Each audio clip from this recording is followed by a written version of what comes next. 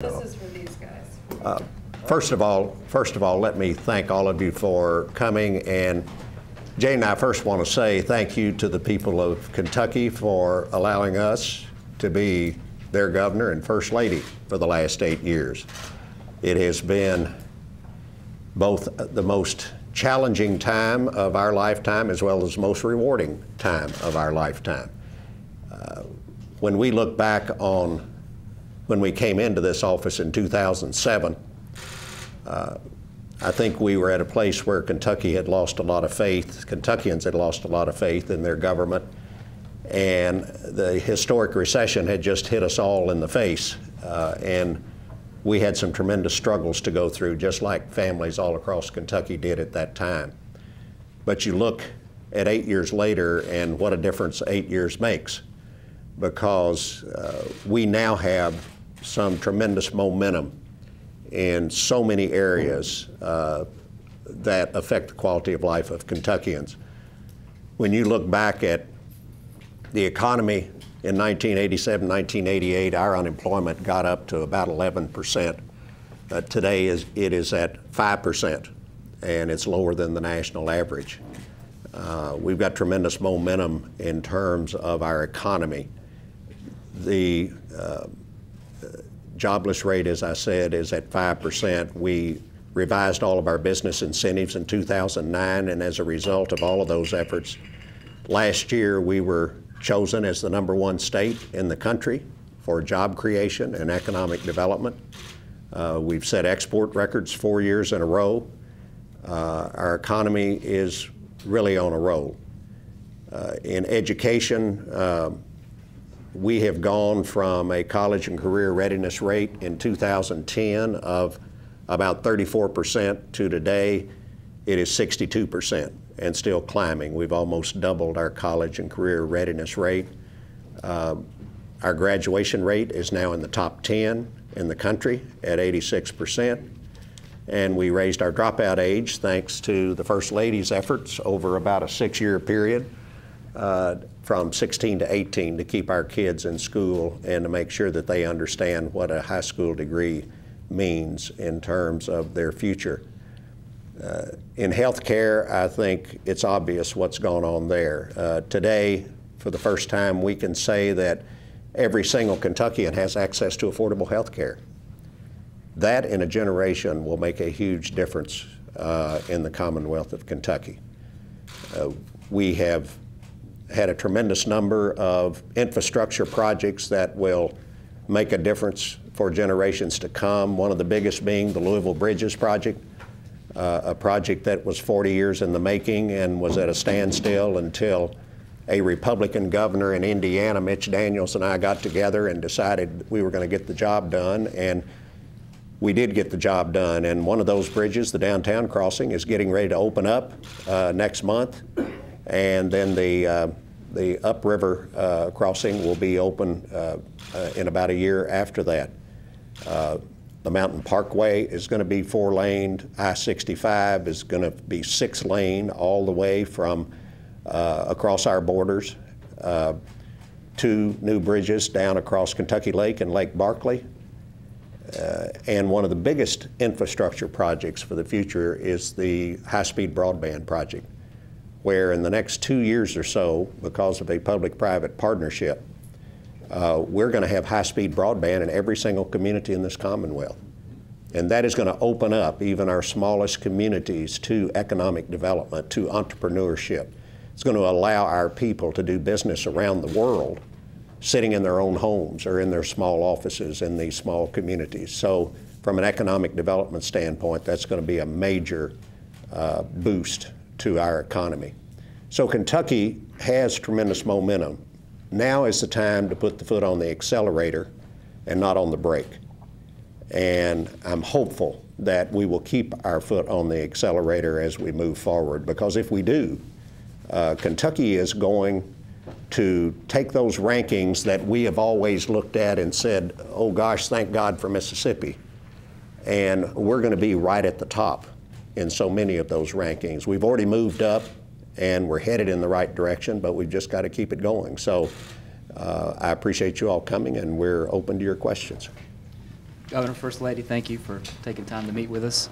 Governor, you're leaving office now after 8 years, and you list all these accomplishments that you just listed.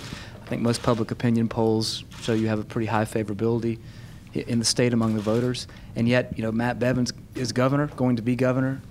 Strong Republican majority in the Senate. It looks like the House is in danger.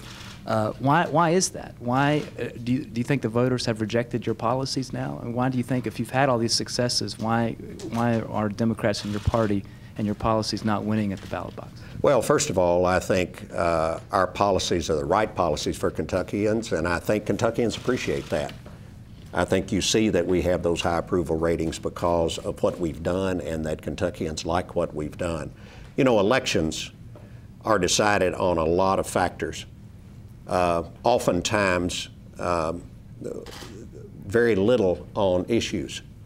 I thought it was interesting to read the interview that one of the national newspapers had with a guy from Pikeville not long after this election. And this fellow is sitting in a health care clinic, getting health care for the first time in his life, and tells the interviewer how necessary and essential this is to his well-being and to his survival. And then the interviewer asked him who he voted for, and he said Matt Bevin. And she said, why? And he said, well, I kind of looked at him as an outsider, and I just thought that'd be good to have an outsider in Frankfort.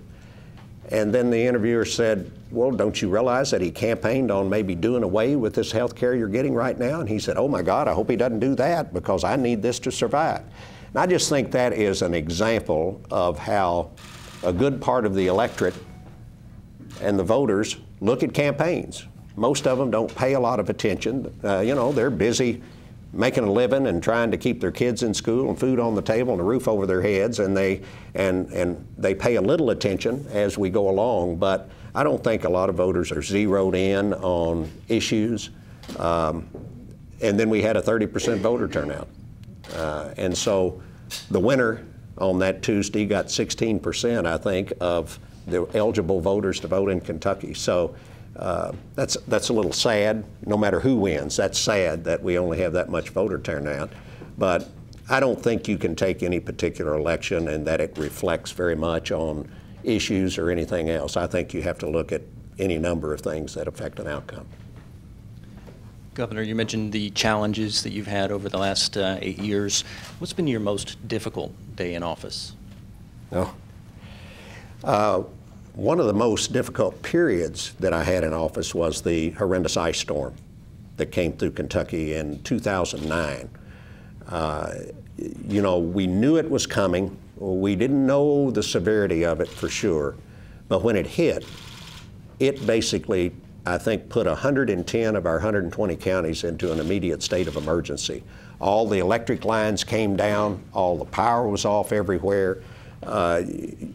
People were really devastated, and we just had to start from scratch to try to get the state back up on its feet and to try to make sure our people were safe. I called out the entire National Guard. I know when I talked to the Adjutant General at first, I said, how many do we have out already? And he said about 1,500. And I said, how many do we have in all? And I've forgotten the number, 7,500, 8,500. I said, call them all up. We're going to need them. And we put those National Guard men and women out there in those communities, and they went door to door checking on people. We had hospitals that had no electricity, and some of them didn't have generators as backup. And so we were working with FEMA and with Homeland Security and with the Corps of Engineers to try to find generators from around the country. And we kept getting conflicting stories, and so I knew Janet Napolitano, who had been appointed Homeland Security Secretary just a few weeks before that, and she'd been a governor in Arizona, and that's the way I knew her. And I just picked up the phone and called her, and she said, what can I do? And I said, I need you to get the Corps and FEMA on the phone, and you tell them we've got to have those generators in the next hour and a half, or you're going to lop their heads off. And I probably used more strong language than that. But I mean, this was a crisis, and people's lives were in the balance. We got those generators. And we dug our way out of that. But that was one of the most devastating times, I think, of the entire 8 years, and it was a crisis that I'd never faced before in my life. It looked like a war zone. Yeah, we went down to Paducah about 3 or 4 days into the ice storm because you just couldn't get anywhere. Ice covered everything, and Cell phones. yeah, cell phone towers were down. You couldn't even communicate by cell phone, and so we flew down on a Black Hawk helicopter. And at the Paducah airport, we put down and we slid. We had skids on. We slid all over the runway until the propeller stopped. That's how slick it was. And then you got in a car and we went to kind of see what was going on, and trees and everything were just, you all remember some of this in your own communities. I mean, you couldn't even get by roads. There was one gas station in all of Paducah that was open, and there was a line of cars about 3 miles long waiting to try to get in to get a little gasoline. It was really a sight to see. But we dug our way out of it, and most people told me afterward, they said, when I saw the National Guard, either, coming up the street in a Humvee or just walking up the street, they said, we knew we were going to be okay. Because we just knew they were there, and they were there for us, and we were going to be okay. So, quite an experience. Governor Beshear, clearly the Medicaid expansion and Connect is going to be one of the biggest parts of your legacy. And putting all politics aside, there are 3,089 Frankfort and Franklin County residents here who benefit from the Medicaid expansion. Personally, from your point of view, if Matt Bevin does his best to diminish that, what is your personal takeaway from that? Well, first of all, I'm hopeful that the incoming governor, being a business guy that he is, and I've urged him to do this, I said, I just want you to look at the facts, look at the data, because we've done studies, and there are not just projections now, there are actual data from the first full year of operation of expanded Medicaid and our health benefit exchange. And the actual data says we've created 12,000 new jobs already. That's a fact. That's not made up, and that's not my talking points. That's a fact. We've got 400,000 or 500,000 people that have health care coverage, most of them for the first time in their lives. All of these screenings that people can now access, screenings for all kinds of cancer, cholesterol, diabetes, all of the different preventive screenings. I mean, they're going through the roof right now. People, for the first time, are taking advantage of those. And what's that going to do for us? That's going to catch chronic conditions before they get bad. That's going to catch things early on. People are going to be able to manage their conditions. They're going to keep out of the emergency room and out of inpatient days. And not only is their quality of life going to improve, but all of the money that we would otherwise pay as taxpayers to take care of those people in that last 6 months of life, when it's the most expensive because we didn't catch that chronic condition or disease, we're all going to be better off. So I'm urging this incoming administration to take a hard look at this. Forget the ideology. Forget which president passed the Affordable Care Act, because that shouldn't make any difference. I mean, this is about the people of the state.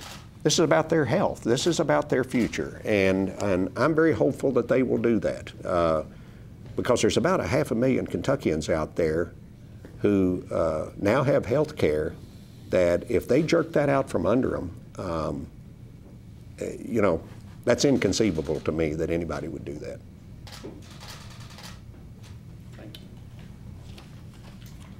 Governor, I don't want to exclude the First Lady since she's sitting there. Move I know right in you're here. very proud of the First Lady and her efforts with Horses and Hope and other things that she has done during your 8 years. And can you talk about the Pride for Awareness for breast cancer research and education? You want me to? Yes. That's you. Well, the First Lady's office had been involved with breast cancer education and awareness since Mrs. Patton, Judy Patton, really started it. And it was kind of, again, a no-brainer when we have some of the highest incidences of cancer, and breast cancer is one of the leading causes of death in women in Kentucky. So I wanted to continue something that was a good project. You know, we feel very strongly if there is a good program, then you build on it. You don't just tear it down and start a new one. So building on that, I paired it with my passion, which is the horse, which is very appropriate in Kentucky.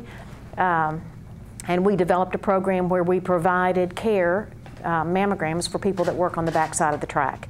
And we coupled that with other health screenings and clinics, and it has had an amazing success. It's spread beyond just the racetracks. It's gone on to many other equine events and farms, and really helping a segment of the population that provide our equine industry with the significance that it is, both economically and pride in our state, giving them an opportunity to try to be healthier themselves. And as a part of that, which I'm really excited about, we've just completed raising over $1 million for a new van mobile unit that will be screening for 7 different kinds of cancer.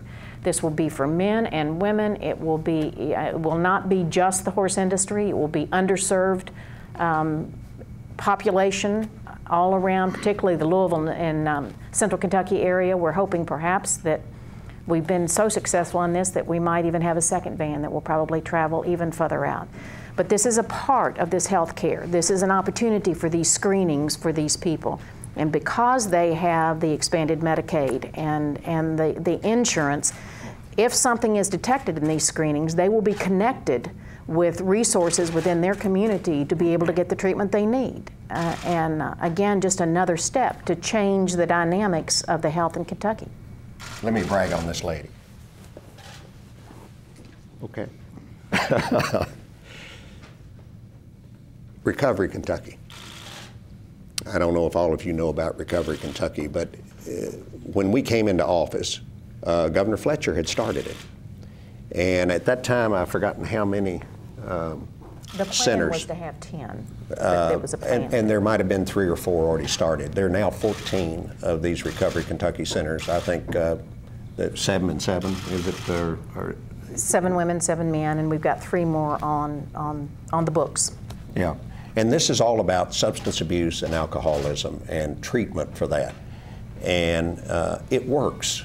You know, it's a program that works, and we picked up on Governor Fletcher's program, and Don Ball was one of the chairs of it, and Jane co-chaired with Don, and it's really made a huge dent in the whole addiction problem in Kentucky. And we combined that with, you know, legislation that drove the pill mills out of the state and made the Casper system mandatory so that we could track prescriptions. And we've really made a big dent in prescription drug abuse.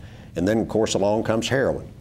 And so this last session, we were able to put a dent in that by some legislation to start attacking that.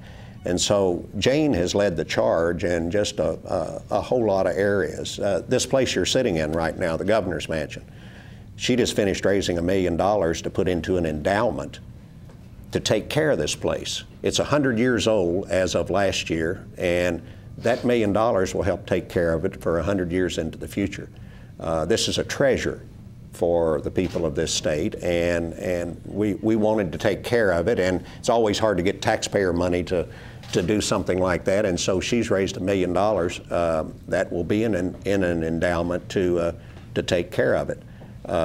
Adventure tourism, you know, she has gone all over the state advocating for trails and almost single-handedly created the Dawkins Line Trail up in eastern Kentucky, which when it's finished is going to be one of the longest rails to trail projects in the country, 36 miles long. 2 tunnels.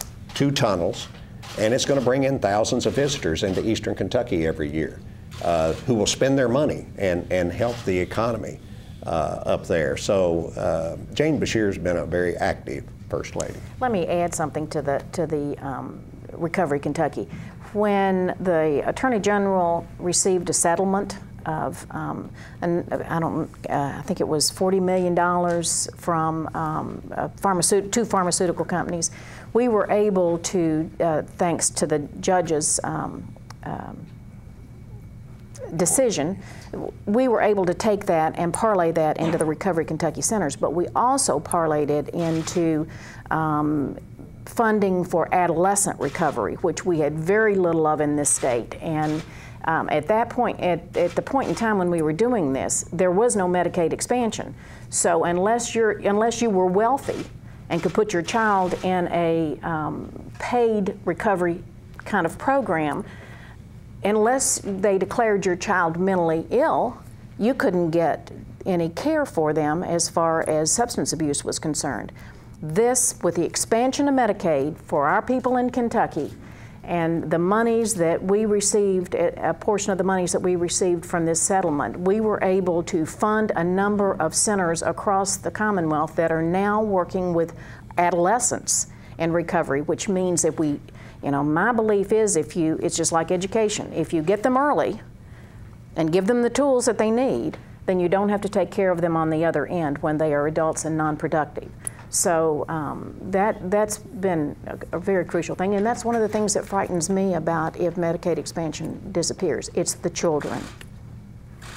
In domestic violence, we really had no money early on because of the recession, and Jane organized a program called Shop and Share, where I think with Kroger, and they go out once a year, and people in the groceries go buy something extra and donate it to the domestic violence shelters. $4 million. She's raised $4 million in goods and services for that. She spearheaded the domestic violence legislation and kept working on that for the last however many sessions until we finally got it passed. And the same thing with the dropout age.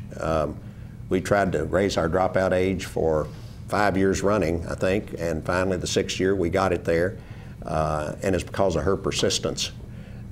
She doesn't take no for an answer. Legislature is going to be happy to see me gone.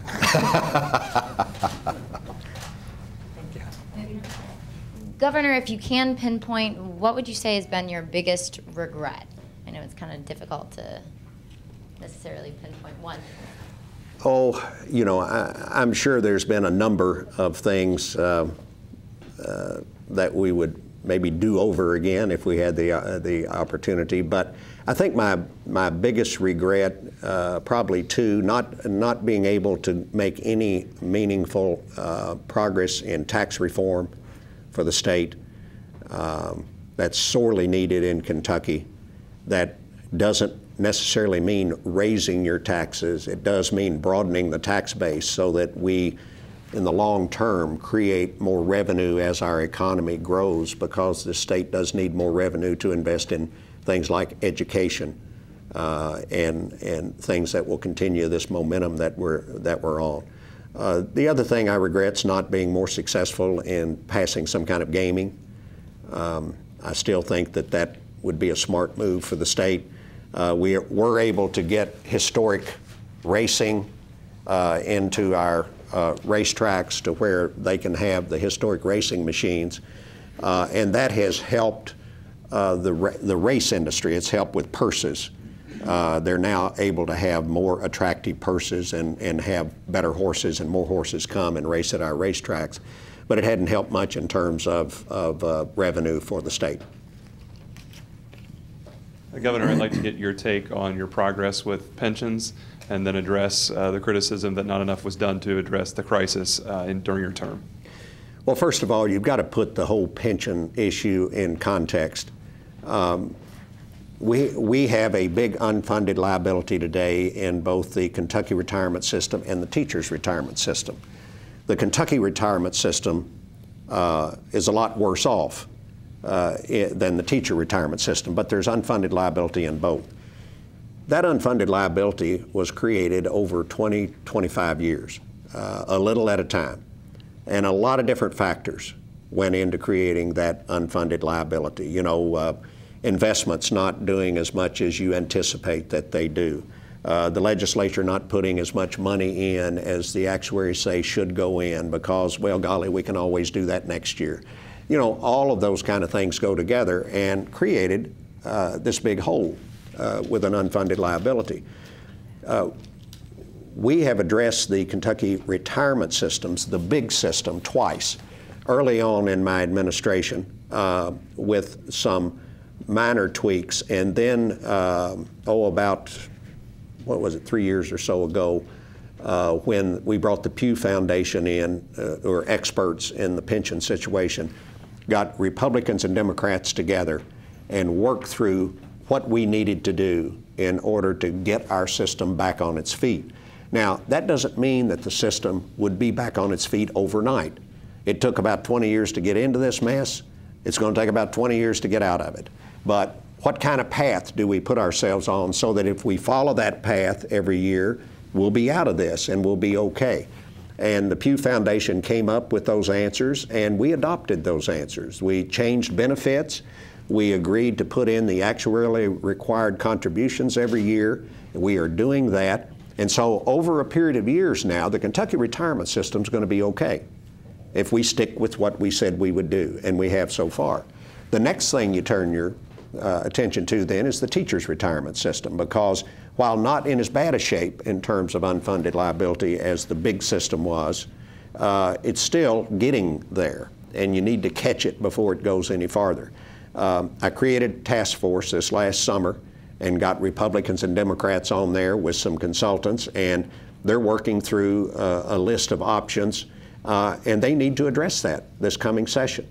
And it's going to have to be a long-term solution. Again, you're not going to turn around overnight and fill that hole up. What you're going to do is come up with a plan that over a period of years, we come out of this and we get it on the right path and we're okay. That's the way the solutions to these pension things always work, and that's the only way they work. There's not enough money in this country to write a check overnight and just put it into a pension system. You know, nobody does that. You have to do it on a gradual basis, but it can be done. We've done it now with the Kentucky retirement system, and I fully expect that the incoming administration and the legislature will be down and will be able to sit down this coming session and fashion a solution that'll do the same thing for the teachers. Three-part question, Governor. Uh-oh. They must have told you only got one, so you've got 3 parts of one. Same subject, though. How much do you think the Kim Davis controversy contributed to what happened with the election? Would you have done anything differently? And you declined until now to talk about your personal opinion of same-sex marriage. Will you give that now? Well, first of all, I think this election, as I mentioned before, there was a whole lot of factors that went into it. I'm sure that there were some people somewhere who made their decision based upon the same-sex marriage issue. I mean, just like they make their decision on a dozen other issues. How much of a factor that played, it's hard to tell. Interestingly, I believe that Mr. Conway carried Rowan County. I know my son did, and I know other Democrats did, and I think he did too. And of course, that's where she's the county clerk. Now it's a university town, and so, I have not seen any polling or any other kind of empirical evidence that would really tell us kind of what role that played in it. I'm sure that was an undercurrent. You know, outsider versus insider was an undercurrent. Obama was a part of the campaign because he's not very popular in Kentucky. Low turnout was a big part of it, and who really showed up to vote. So I think all of those things played a part in it. I really think we did the right thing in, number one, appealing the case. If you think back, at the time we got a district court opinion in Kentucky that our constitutional amendment was unconstitutional, there were decisions going on all over this country at the federal court level, at the district court level, and it was almost chaos. I mean, you were having opinions in some parts of the state, of the country one way, and some parts the other. I felt that this was an issue whose time had come, that we needed to finally get a United States Supreme Court decision so that we would all know what the law is.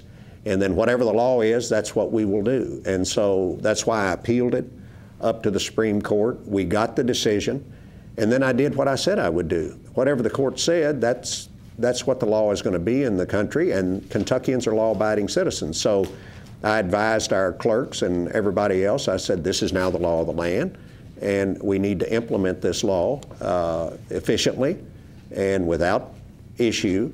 And I'm proud to say that I think 117 of our 120 county clerks did just that. And I know that many of them probably personally felt differently on that issue, but they didn't let that get in the way of doing their job.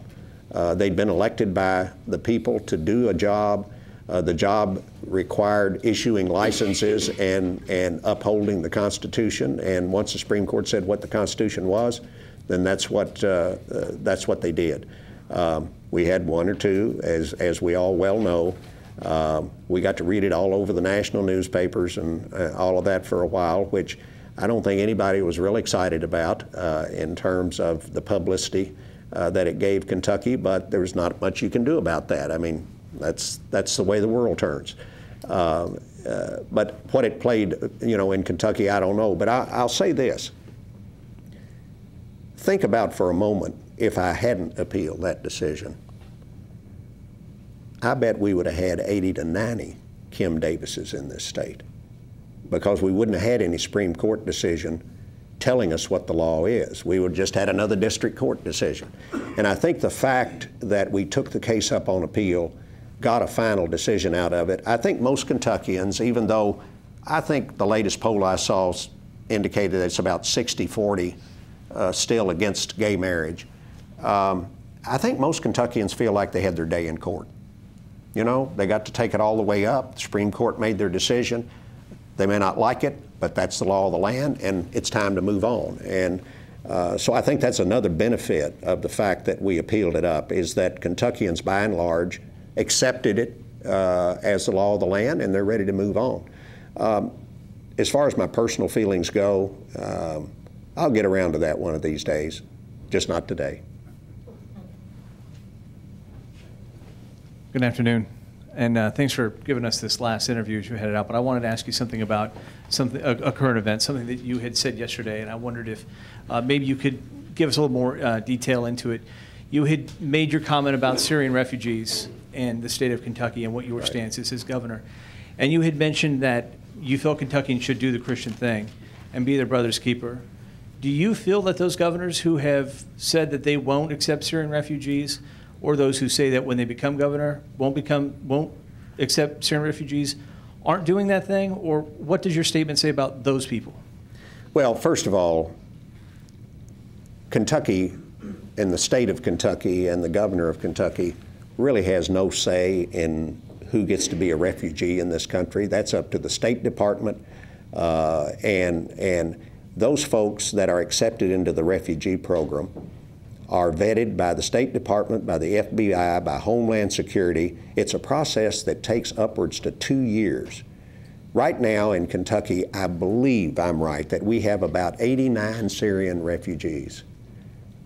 The last one left Syria in 2012. So that just kind of gives you an indication of how long that vetting process takes and how much vetting there is. Certainly, public safety is one of the top priorities of any governor. And I don't blame governors for wanting to make sure that their people are safe. I'm the same way. I want to make sure our people are safe. But when I look at this process, I'm not sure how much safer we can be because, I mean, there's an extremely strong vetting process. I understand that they may even be beefing it up again because of all the concern. My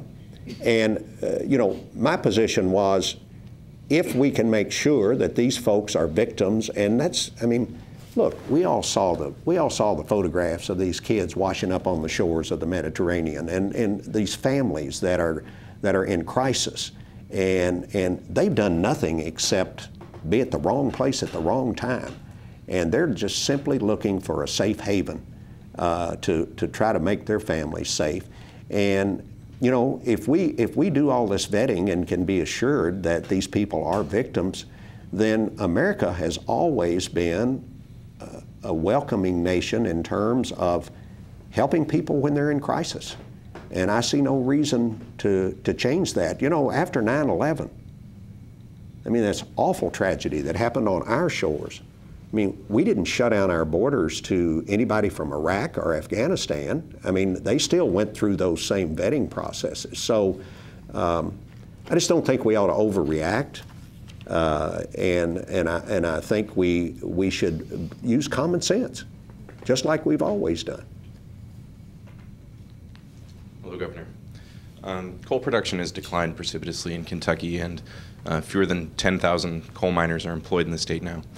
Yet it still remains a really hot-button political issue for people running for governor and pretty much any office in Kentucky. Do you think it still should be? Well, coal is still a very important part of our economy. You're exactly right that it has, the employment in the coal fields has dropped precipitously, very rapidly, and is now less than 10,000, I think, across the state.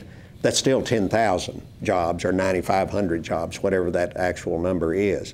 And coal still keeps a lot of lights on around the country. So as far as I'm concerned, it will always be, for the foreseeable future, an integral part of our economy. It's never going to employ the number of people that it once did. And I think even people in Eastern Kentucky are finally realizing that. And it's based on that realization that Hal Rogers and I, Hal Rogers, the Republican congressman from that area of Kentucky who is the chairman of the House Appropriations Committee, we teamed up together, Republican and Democrat, to form the Shaping Our Appalachian Region initiative. And it is aimed at working with the people in Eastern Kentucky to diversify that economy, because we're never going to employ that many people in the coal industry again. And if our people want to stay in Eastern Kentucky, live in Eastern Kentucky, raise their kids in Eastern Kentucky, then we've got to diversify that economy and create jobs there that will enable our folks to do that. It's not going to be easy. It is a long-term, 20, 25-year process. And the only way it'll be successful is if the people of that region take ownership of it. And so far, that's what we're seeing. We're seeing a lot of people in Eastern Kentucky coming together and being willing to work to try to diversify that economy. You know, we're taking some big steps. The Mountain Parkway 4-laning will, in essence, create an interstate type system through that part of Eastern Kentucky. When you look at any interstate, you see the development that comes off of those interstates. And I think we will see that in Eastern Kentucky. The broadband initiative that I mentioned earlier will, as much as anything we can do for Eastern Kentucky, I think in the next 20 years, create the potential for more jobs because you'll be able to create the entrepreneurial kinds of jobs. You'll be able to have small businesses locate there and do business around the world because they do it online and over the internet. So. You know, I think coal will be with us, but it'll never be what it is today, what it has been. Can I just add one thing with that too? Economics plays a major factor in this. It is so much cheaper to mine coal in other parts of this country, Montana and other places, than it is in Eastern Kentucky. So when the market is there and they're looking to buy coal, most people are going to buy it at the best price. And so that has been a major factor in changing the dynamics of the industry in all of Kentucky. Well, in that whole industry, you know, as Jane mentioned, the price of coal in particularly Eastern Kentucky, as opposed to any place else in the country, is high. It's almost uncompetitive because most of the easy coal's been mined in Eastern Kentucky, so then now you're down to the hard to mine stuff, and it just costs so much more to get out of the ground. And so it's getting very uncompetitive with coal from any place else. Secondly, the availability now of cheap natural gas has changed the landscape with the fracking process that has come online now, and the ability to get all of this natural gas out of the ground. All of your electric utilities are now transitioning their plants to gas-fired plants as opposed to coal-fired plants. And that's a 20 to 25-year decision. because that's how long those plants last. So once these utilities make that decision, they're locked in for a long time. And that means that coal is locked out of those kind of plants for a long time. So obviously the regulatory environment has been tough.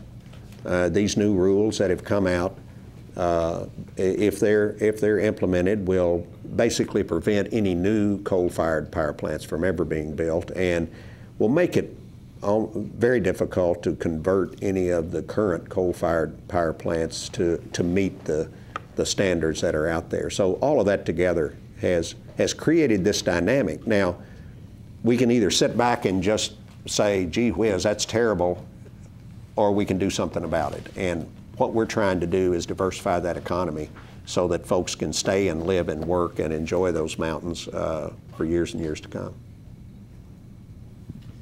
Governor, you and I are of a generation.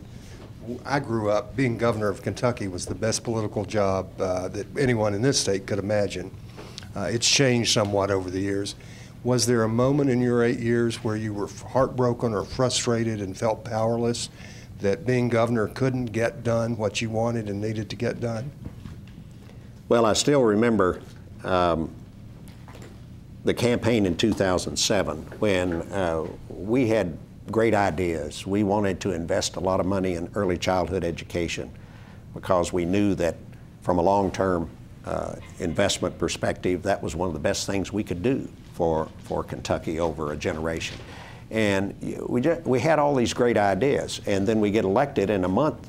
I mean, I think 3 weeks into well, let me back up.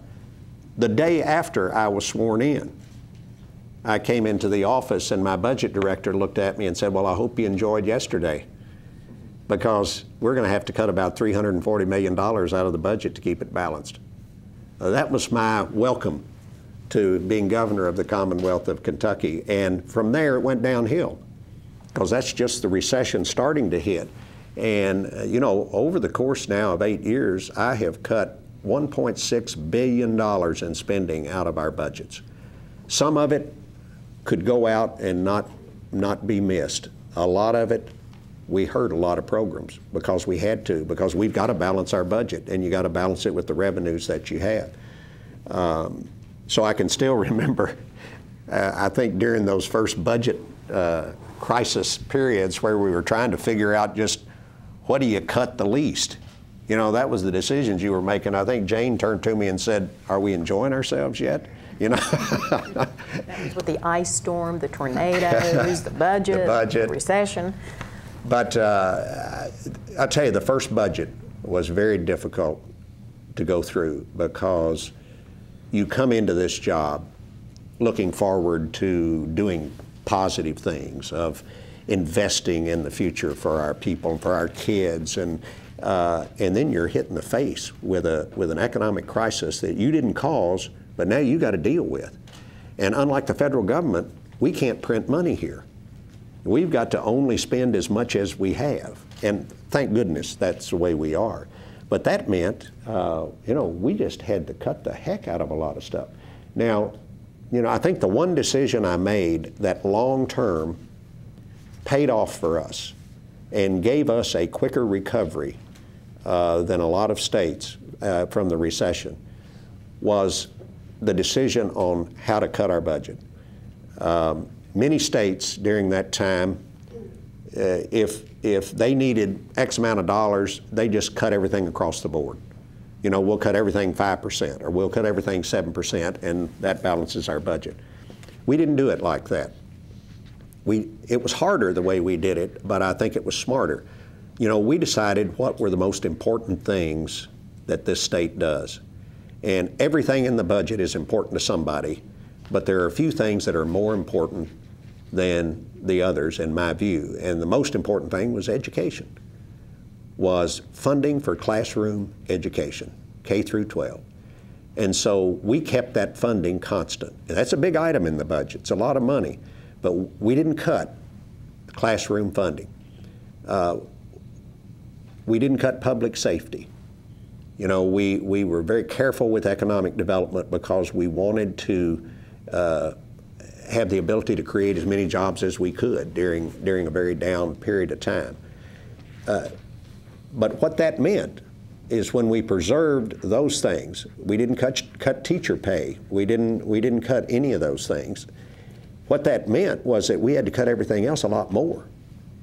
And there were some agencies in state government that were cut 30 and 40% during this time. Now, any businessman or woman out here that runs their own business, you know, if they just stop and think, what if somebody came to me tomorrow and said, okay, you know, we're going to take 30 to 40% of your revenue away, but we expect you to do the same thing with your business that you've been doing and do just as many services and goods for people, and you just carry right on. It's one heck of a challenge, and I must say our people stepped up for it. Our leaders and our cabinets and the everyday folks that are there working every day, they sucked it up and they decided, you know what, we're going to make this work no matter what we got or don't have. And because of that, I think we got through that worst part, and we preserved that educational foundation that I think a lot of states hurt when they cut their education foundation. And because of that, we were able to kind of spring off of that and off of the economic development work that we invested in with changing all of our tax incentives and business incentive programs. And I think we really recovered faster than most places because of it. Do I get to brag on you right now? I guess. Not only from what he's talking about, but he and all of his senior staff and all of the cabinet took a 10% reduction in their salary until the recession was over. Actually, he did until this last year, probably still, and he just hadn't told me. But I will tell you that I have never seen a person, and you know, Steve and I have been married for 46 years, but I've never seen a person invest themselves in a job like he has this one. From the day he took office, he was there at every budget meeting from dawn, well, 24 hours until they got the budget done. There was not one thing that went through that budget that he wasn't a part of. Understanding it, agreeing, discussing it, and he's done that with everything that he has done throughout this administration. He has worked 24/7 for 8 years. And it has, it's paid off. You know, I think he's, you know, frustration, some days frustration, some issues frustrating. But by and large, he's enjoyed every moment of what he's done. Thank you. Governor, two-part question. Will there be any money for the new governor? What kind of situation will he inherit? And also, when you ran both times for governor, you made a lot about expanded gambling. And as you know, it didn't come through. Right. The early years, a lot of blame put on then Senate President David Williams. He left, but still, it never got to be. Do you think Kentucky will ever have expanded gambling, or should we just, everyone forget about that cause? Well, let me take your second one first. I don't know if we'll ever have it. I did learn in this whole process, you know, first it was David Williams, but you know, I solved that problem at some point. But in the end, that is one of these issues that even the people who say they're for it, many of them are only for it as long as you do it the way they want to do it. And so in our whole horse industry, you've got the racetracks divided up. Some are for it only if we get it. Some are for it, okay, even though there's a freestanding casino or two. Some of your other horse people, the breeders, the owners, some are for it, some are against it, and it was like herding a bunch of cats.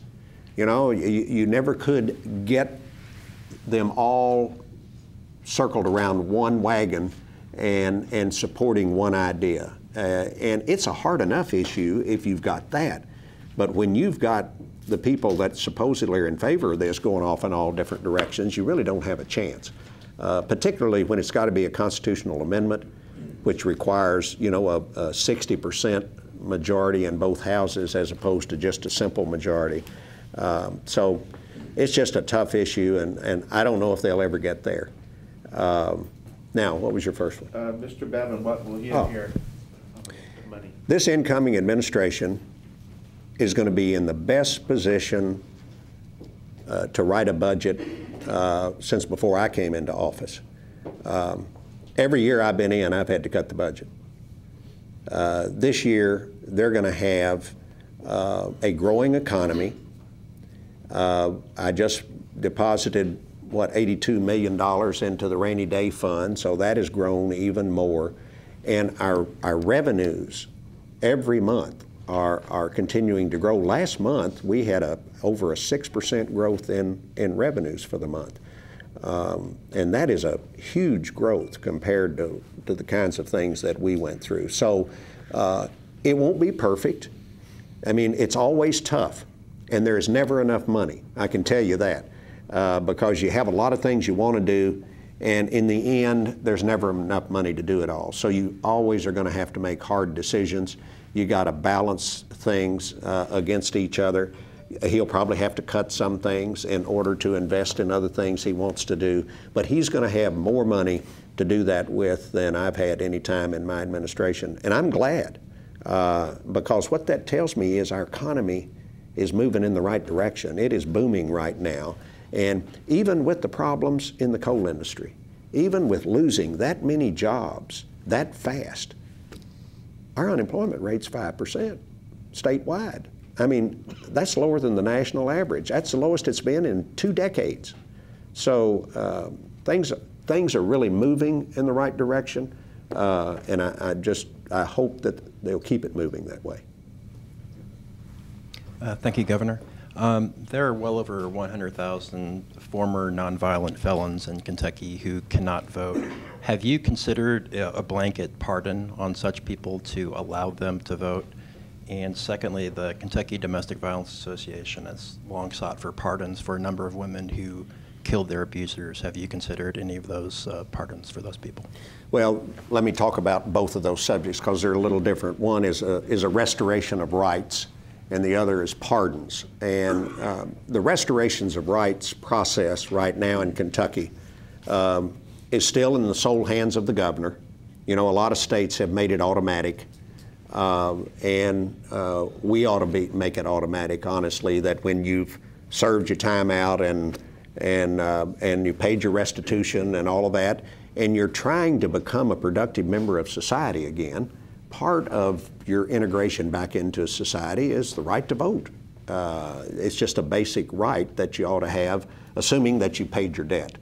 And so we're going to have an announcement in the next few days about the restoration of rights process.